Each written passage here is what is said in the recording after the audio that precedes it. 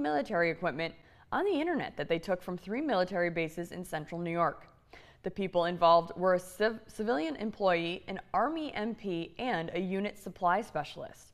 The stolen equipment was taken from 2 military operations located at Hancock Airport in Syracuse and in Auburn. They had been shipping the stolen items to several different states here in the U.S., and they were also shipping a ballistic vest to Russia. The state police began the investigation after seeing the items up for sale on the Facebook Marketplace page. And as always, for more information or to keep up to date on your local news, weather, and sports, be sure to check out our website, cnyhomepage.com, or if you're on the go, download our CNY homepage app. And coming up, meteorologist Brian